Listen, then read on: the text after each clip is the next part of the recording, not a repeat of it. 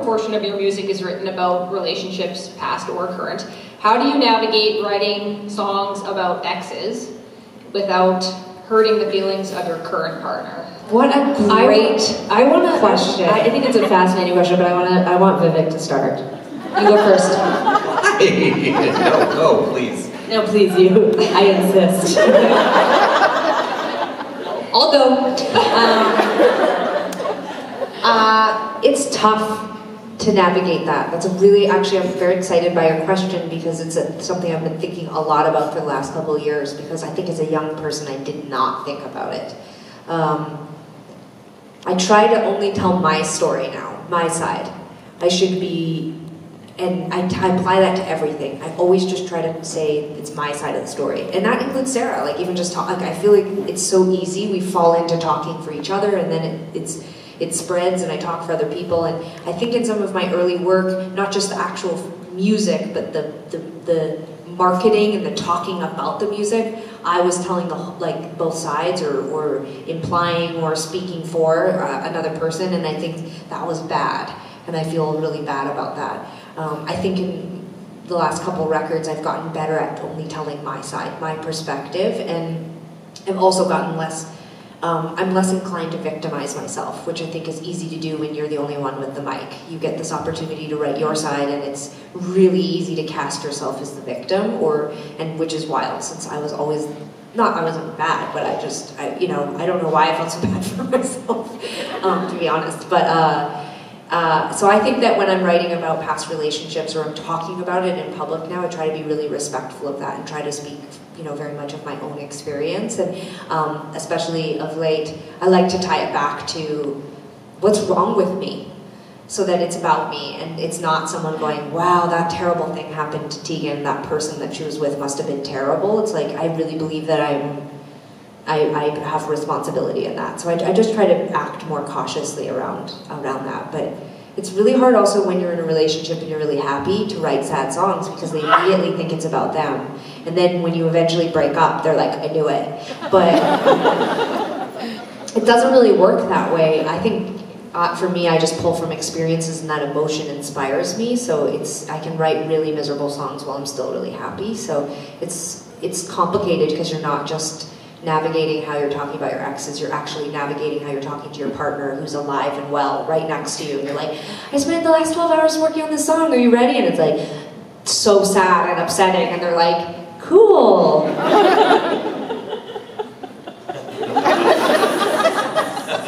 So, Sarah, do you feel... I'm of two minds. Here we go. In the past, most of the girls that I've had relationships with were fine with being part of my story and the songs that I wrote, and in most cases are still friends of mine. And I guess on the other side of it, there are people who should feel very lucky that I'm not crueler and more candid. Well put. Like, basically I'm saying if they had a problem with it, like, don't push me. Because there's plenty more where that came from.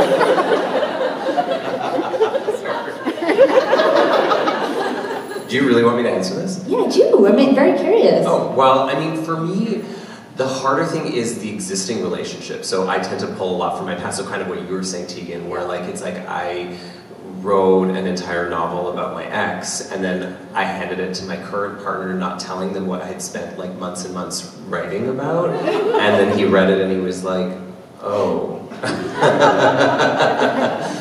So yeah, I find that harder to do is like pull from the past while you're in an existing relationship. I have a question for you, jumping off of your question, which I also want to answer publicly to work through emotionally, but how about when exes, not even exes, I just have people who I didn't even have a relationship with but we got close, who have created a narrative that the music's about them. Most of my songs have been inspired by maybe 3 or 4 people, but like pretty much anyone I've ever dated is like, oh, well, I dated her during this period, so that record's about me, and I'm like, nah, not even close. Is this because I thought Call It Off was about me? No, but this is interesting to me Me too, because I feel sometimes on the other side of things, like where I'm trying to be really sensitive and trying to be really responsible with the people I cared about, even the ones that were terrible. There was something about them I liked, obviously. And I'm trying to be respectful, but the other side of it is like, I don't sign at the bottom of the song lyrics and say like, this song is about you. Like, I don't tell people, I'm not like, by the way, I wrote a song about you. Like, I would never do that. I would never do that. And they're out there telling people, so how do you deal with that? Again, please, you go ahead. That doesn't happen to me. You don't think people are like, oh, that record's definitely about me? They're having cocktails around a table with a bunch of people who are like, yeah, Sarah was all hung up on me and she wrote that song about me. And I mean, I think the people who I wrote the songs about know it, and anyone else who says, I feel sort of actually kind of bad for them in a weird way, because the people who know who the songs are for. And anyone in between, I'm just like, if that's what you need to get through it, please take a whole record. Any of my early work, please. Take all of Under Feet Like Ours. All of Under Feet Like Ours. It's all yours. There you go, run with it.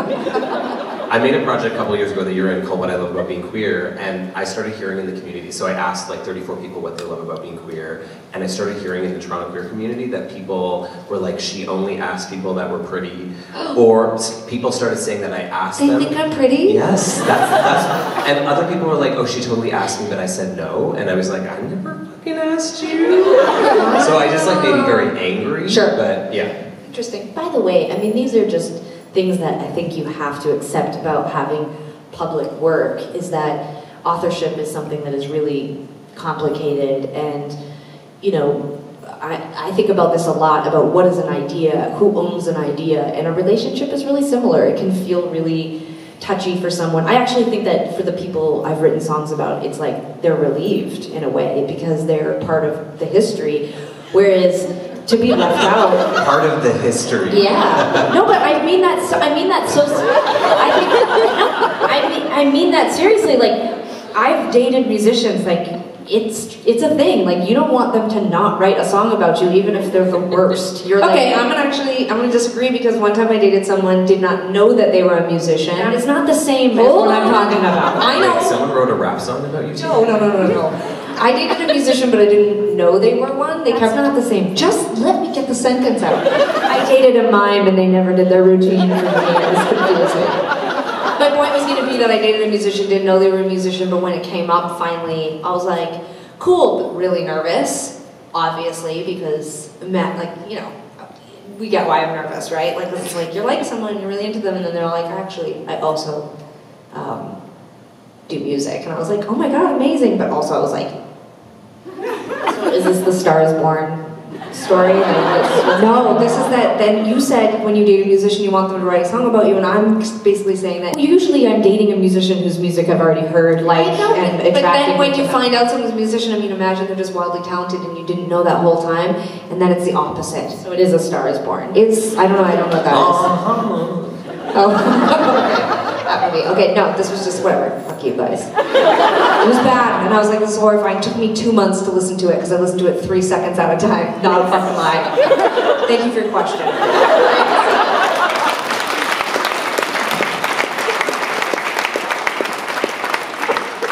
Hello, my name is Shelby. Hi, Shelby. Born and raised in Edmonton and spent probably 9 years out in a little town. And when I say little, I mean population 400, and the K-12 school was 500. Little town. And little towns come with small minds. What would you have wanted from your peers as a youth, as a young adult, in your own time of confusion, to make you feel a little bit more comfortable around the people around you that you don't seem to be the same as? What can we do as individuals to help our neighbors be more comfortable in their own skin? Well, I think, great question. Our specific story is really, I think, unique in the sense that we actually did have quite an open-minded community, and like Tegan said earlier, I think a lot of what prevented us from talking about our sexuality was embarrassment, but also for me, there was real, fear. But I think, speaking in the present, we've touched on a few things, like the GSAs, for example. These are places, these are people who can become sort of community pillars for people who might see themselves as other. And you know, when I think about a small town and I think about what it would mean for, you know, if you were one of, you know, 400 or 500 people, to know that you were different. I mean, it's hard for me to say. I mean, I've only lived in places with 1 million plus people.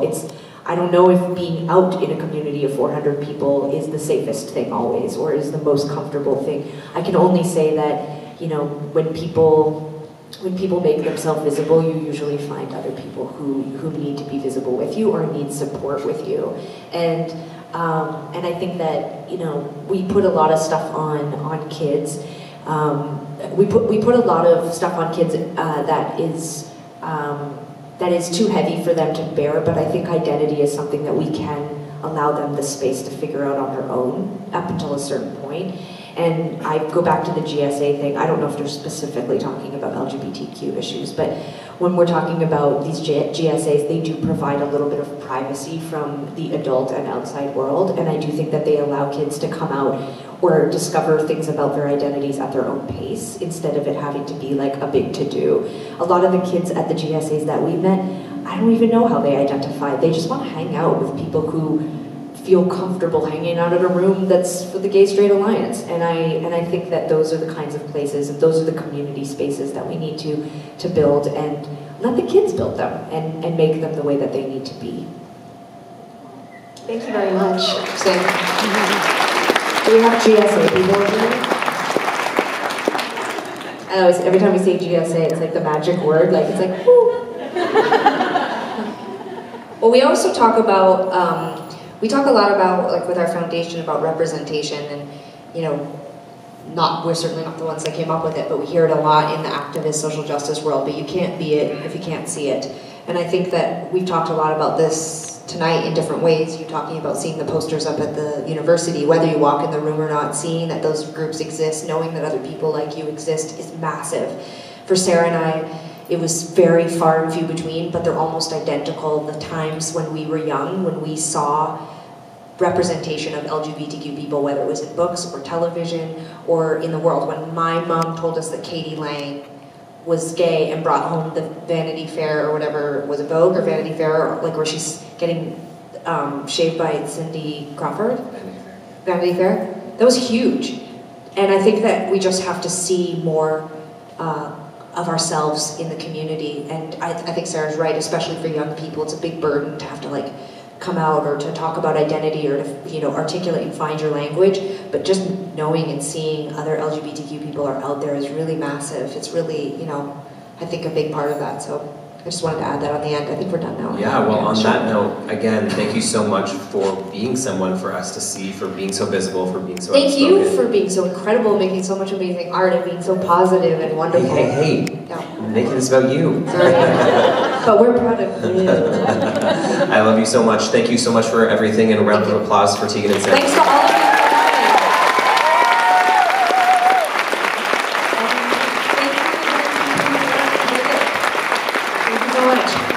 We're going to get you two off to the VIP area over near the gray area. And Vivek, I believe you're going to be doing book signings at the back of the room. Merchandise will be sold once again. So once again, huge round of applause. Wow,